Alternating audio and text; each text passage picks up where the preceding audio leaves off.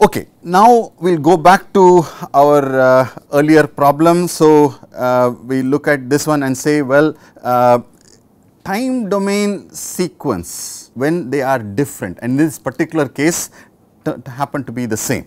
So, let us see how do actually we go about the process of sampling rate change.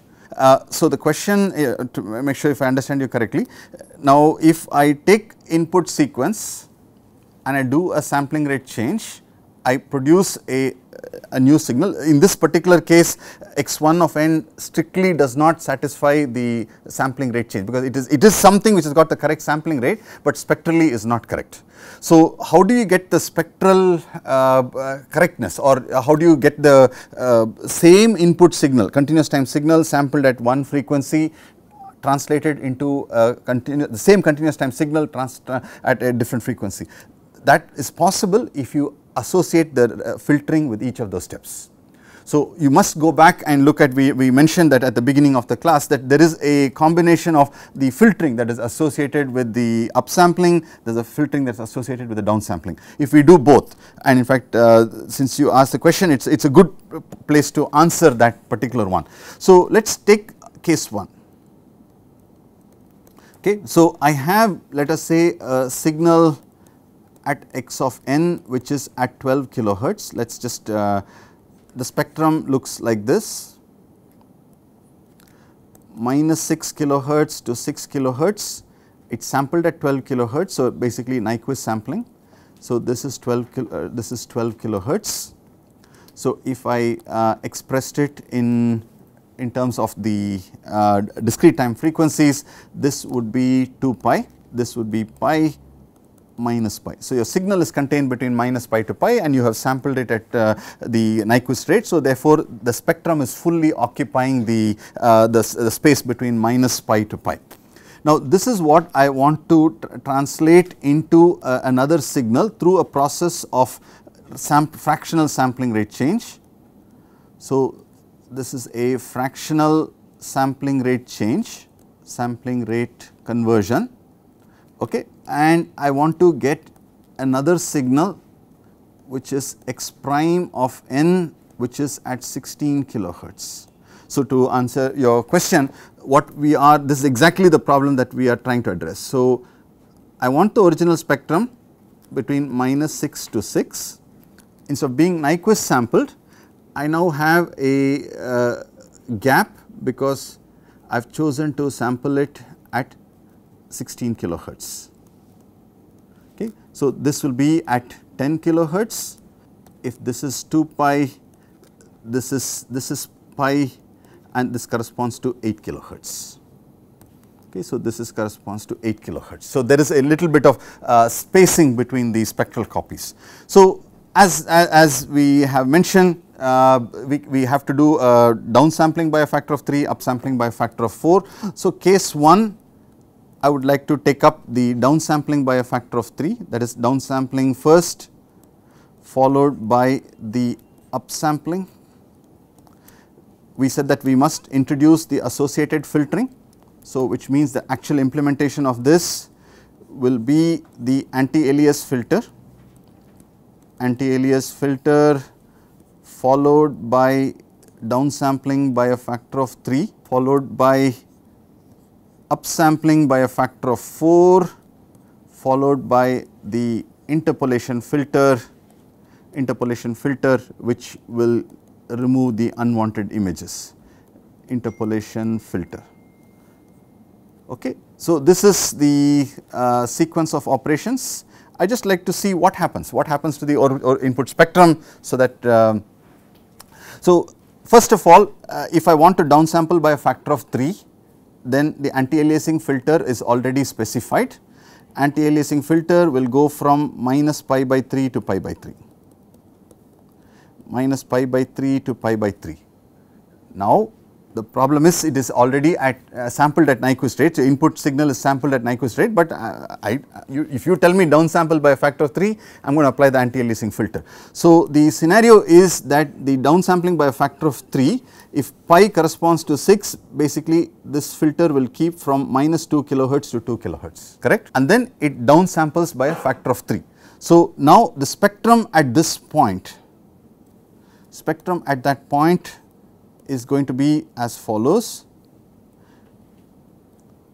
dot dot dot dot dot dot. After the downsampling, this is minus pi, this is pi, and this is 2 pi. So, basically I have chopped off a portion of the spectrum because of the anti-aliasing filter, then the downsampling process basically stretched the signal, and so now it is sitting between minus pi to pi.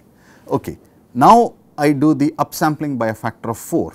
So, at this point the spectrum is going to look like this. Input spectrum will get limited to pi by 4 to minus pi by 4,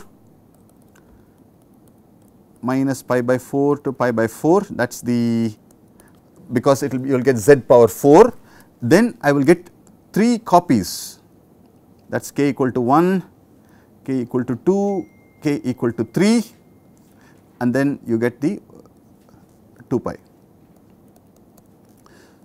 So, just draw these lines.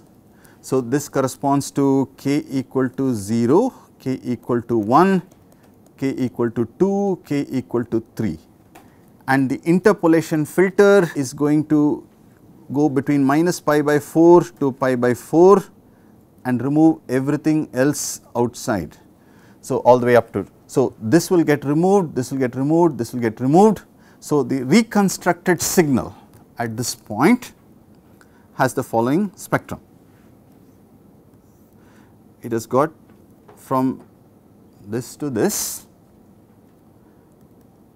corresponding frequency is minus 2 to 2, 4, 6, 8, 10, 12, 14, 16, and at this point it has got the copy. This is at 16, this is at 14, this is at 18. Let us evaluate what we have done. I hope you are comfortable with what has been drawn. There was one image between 2 and 6, a second image between 6 and 10, a third image between 10 and 14. Those three got removed through the filtering process. Now, is your sampling rate 16 kilohertz, final sampling rate?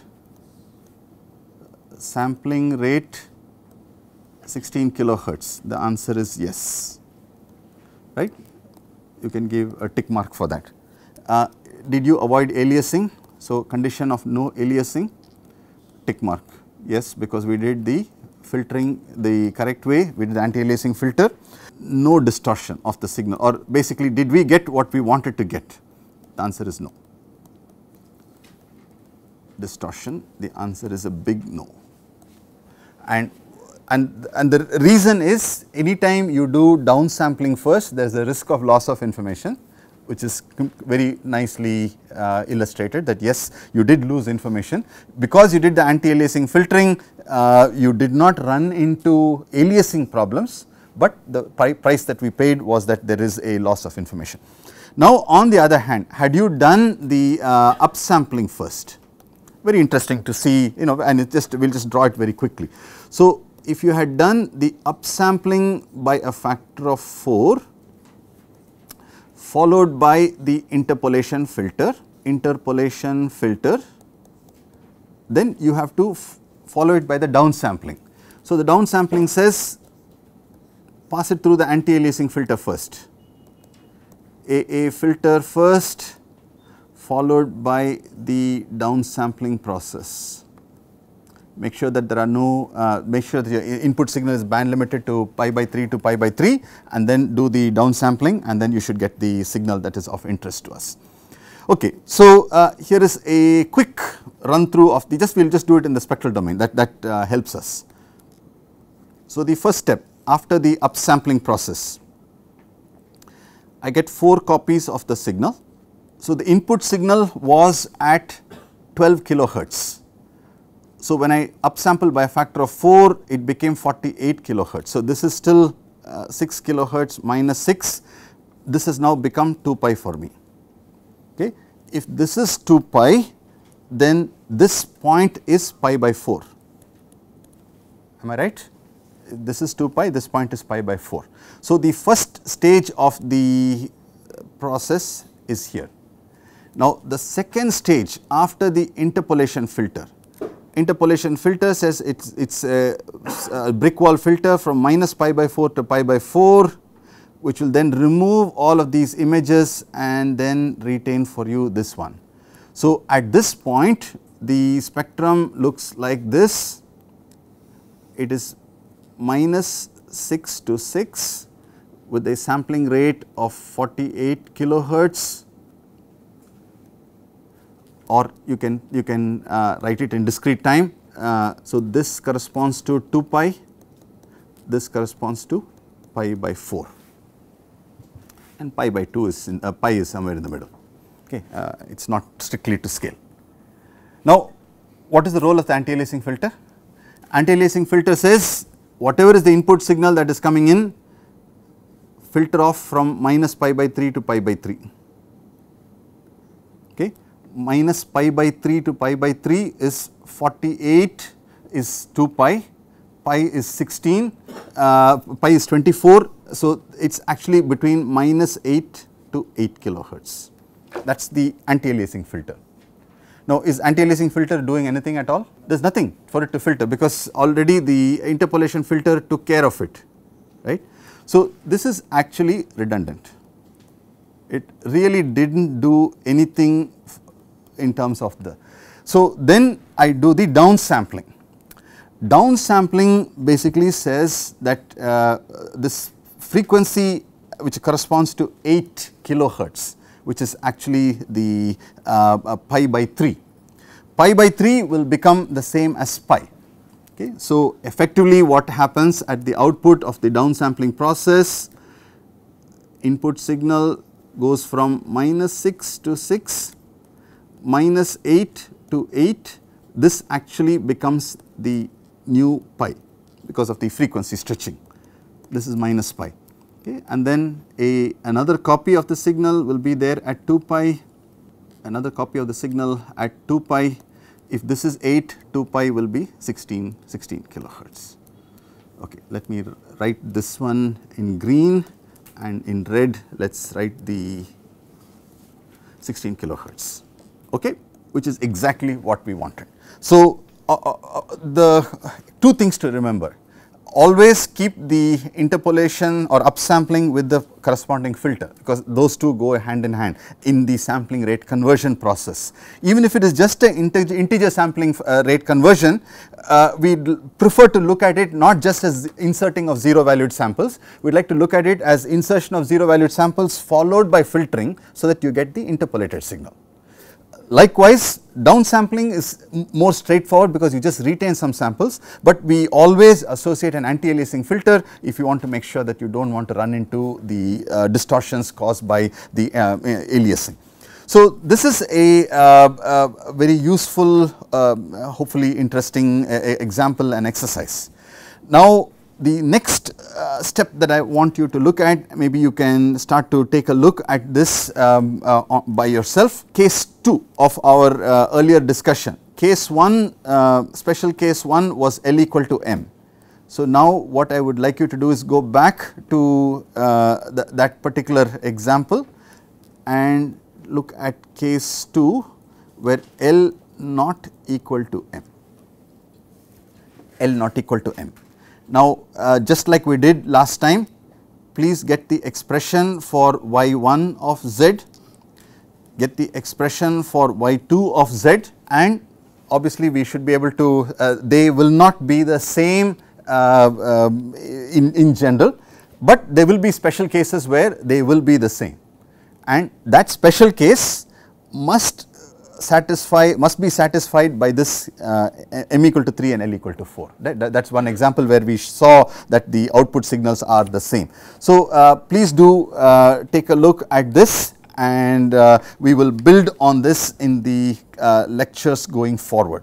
So let me just conclude with an important point that we keep in mind as we go. So what are the building blocks that you have encountered in DSP? Building blocks in DSP. You have encountered delays, right? You have encountered delays, you have encountered addition blocks,